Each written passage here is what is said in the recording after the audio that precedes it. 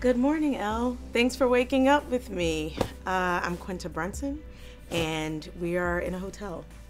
That's because I spend a lot of time in hotels getting ready for press and traveling and going places, so this isn't that abnormal. No, I don't technically want you in my home, but I think that this is a nice compromise. My days are pretty interesting, so I'm gonna show you what waking up is like with me. Come on, let's go. Hello. So, getting ready in the morning to me is about getting ready at night. I use the ELLE Retinol 24 collection to take care of my skin at night. I absolutely love it. I was so happy they asked me to be a spokesperson for it because I actually like it a lot. But the eye cream is important for me because I got big eyes and I get big eye bags, and this eye cream kind of helps those go away. The serum is nice just because I love a good serum in the mix. I don't even know really how much serums work, but I like them. And I think I see a difference. The moisturizer is the most important part. I love this moisturizer because when I go to sleep, I don't like going to put my head on my pillow feeling sticky. That really bothers me, doesn't let me sleep well. This is not a sticky one. It's very light, you don't need a ton of it. Your skin feels moisturized, but what I think is important about this is you can tell the difference in the morning with these products. Like if you're wondering why my skin, looks really alive when I wake up, it's because this bad boy right here. I wake up a lot at 5 o'clock in the morning, so it's easy to look tired, and it helps me not look tired. First thing I do in the morning, I wipe my face totally clean. In the morning, I like to start fresh again. So I get myself a white washcloth. I'm not a cleanser girl. I feel like cleansers dry my skin out. I like to maintain moisture, so the only thing I really use is a washcloth and water.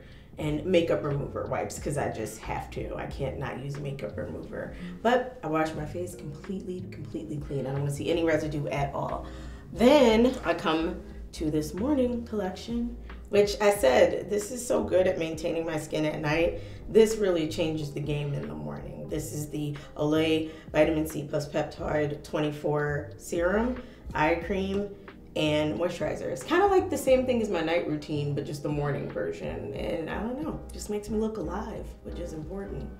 So we did what we had to do at night. We did what we had to do in the morning. So I kind of will take a scrunchie and pull my hair back because I don't like to get my hair wet. I want it out of my face, and I typically do that before I wash my face so I can know what else I have to do and what I have going on. Depending on how my hair is, I'll move to the Bread hair oil. I like to put it on. It feels like a really good coat over my hair. I think that Bread, the line, was specifically designed for curly and kinky hair. As you can see, my hair is not like that right now, but that's just because I do a lot, and sometimes I have to have it straightened in a wig. But right now, I don't have to technically use these, but this is so good for natural hair. And then this is the Bread hair cream, which is also for curly, kinkly hair. It defines the curls in a really good way. There's so many curl defining conditioning creams out there. It's hard to really stand out, and the Bread curling cream does. So I kind of put that in my hair just to let it take and set, and then I'll move on to my other things. So you have to moisturize, people. And you can do that with the Brazilian Bum Bum cream. I don't know if this is specifically for butts. I always thought bum meant butts, but I don't know why they call it this. Anyway, you can put this on your body as regular lotion, any part of your body, not just the butt.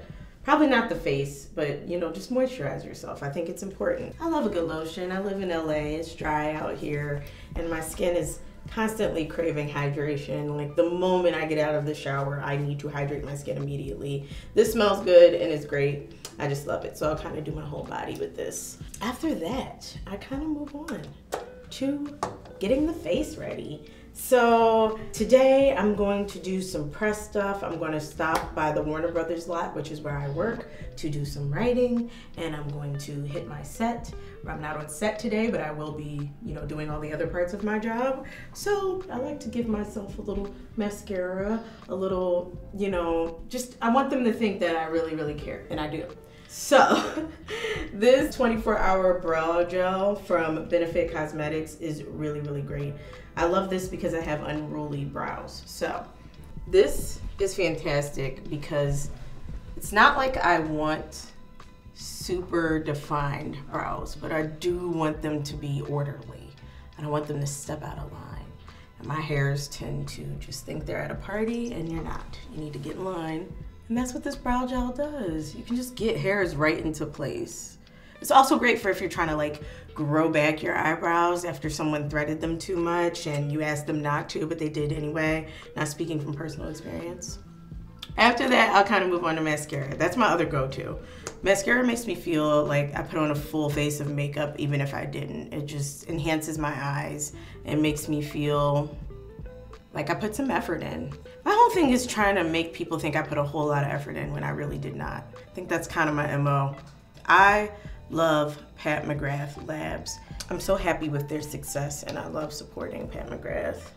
After that, I'll move on to my Anastasia pencil. This is a great brow pencil. Sometimes I do just the eyebrow gel, like I said, but other times I just want to kind of define my brows a little bit more, make them a little bit bolder. I love these because they have the triangle brow tip, which makes it really easy to kind of get my eyebrows in shape. I'm not the best with defining eyebrows into another shape. I just work with what I got. So big fan of that. And like other eyebrow pencils, it has this brush on the end, which, you know, we love a good brush. Yeah, actually, I don't think eyebrow pencils should come without brushes now. So I'm really upset when that happens. But yeah, that's why this is one of my faves. Moving on to the Pat McGrath lip gloss. This is a beautiful one. I don't like a lot of color on my lips. I think it just is too much for my face. But what I do look like is something that looks like, you know, just a little bit of an enhancement to my natural lip color. And that, as you can see, is this Pat McGrath lip gloss. Lip gloss is another one of those staples for me. If I have lip gloss on and mascara, I mean, I just feel like you can't tell me anything. And that I have done a really good job at showing up for work. It's very pretty too. Such a pretty color. My Marc Jacobs Daisy perfume. This is my staple. Everyone who knows me knows this is what I smell like. I get really bothered when another girl smells like it near me. I want to fight her. Just kidding. But a lot of people smell like this, so I'm not unique in that. I'm putting it on. You guys can't even smell this, but I'm just putting it on for fun because I can. It's just my favorite scent in the world. All right, this is one of my favorite products that not many people know about. My makeup artist Renee put me on to this. This is the Molly Evercolor Poreless Face Defender. It's incredible. I kind of call it the magic powder. It's not a powder at all. It's really a balm. When you usually would just powder your face to get the, you know, stuff to set and the pores to go away, this is such a cool, like, well, it's a balm, but kind of jelly that you use instead. And it's mattifying, but it's also glowy. So you don't get that chalky look you can get with a lot of powders. Or maybe it's just me because I have trouble applying powders. But if you have trouble with powders like I do, you can use this instead. And it just like calms everything down. It's really good. I'm just doing it for fun now. But yeah, I really feel like a lot of people should know about this one. Or don't, because then you'll buy it and I won't be able to get it. So never mind. Pretend you didn't hear about that. So that's kind of what I do in the bathroom. And then I get the move-in into the rest of my workday. So I am in a hotel, but I still like to sit and have my coffee. And I love having hotel coffee. I think it just tastes better. There's nothing factual about that or scientific. That's just how I feel. But I'm gonna go in here and see what kind of coffee I want, see what plethoras of flavors they have. This is a mystery flavor and we're gonna see what it tastes like. We actually have one of these in the makeup trailer now. I haven't used it yet, but it makes great coffee. So if I start bouncing on the walls after this, just know. Was it off the walls, on the walls? I don't really need this coffee, but I'm gonna do it anyway. But I do that and then it's a coffee. A lot of times I don't have that much time in the morning. I try to wake up, you know, take a shower, and then I have maybe a half an hour to get ready. But the main thing I like to do is stretch. I try to like factor in 5 minutes to give myself a good touch the toe stretch, stretch my arms. The cameraman on my show actually showed me some really good stretches that I love to do. I can show you one if it's not too extra. You kind of grab to your forearm right here, you pull, you put the neck this way. It gives you such a good stretch in the morning. I think stretching is important no matter what you're doing because you're kind of getting your blood flowing, your circulation going, you're stretching out any stress you may have, of which there's a ton of in this life. So stretching is just really important to me. It makes me feel energetic, and doing it first thing in the morning feels meditative to me. I get to think about things I probably wouldn't think about if I weren't stretching. So I love doing that. Once my coffee is done, I grab some cream and sugar because I don't drink it black because I'm not a psycho. And then I like to get to my emails. I try to handle as many emails as I can before I get to work because once I get to work, it's just nothing but work. So if I can alleviate some of that before I get there, I do. So I head to the couch to get my emails done. The work I kind of have to do this morning is going through my emails.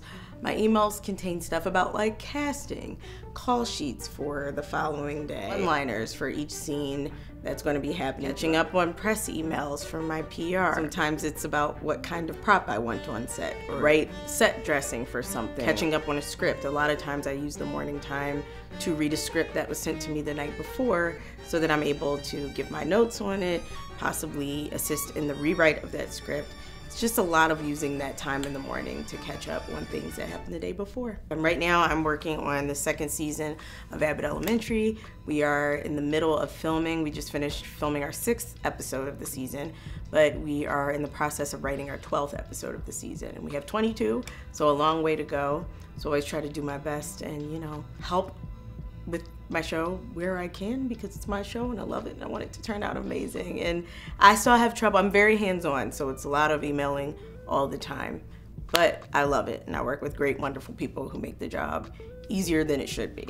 So thanks for waking up with me, Elle. As I said before, I have a lot of emails, so I really should get to them, but thank you for spending this time with me. But now if you would kindly leave my hotel home, I'd appreciate that.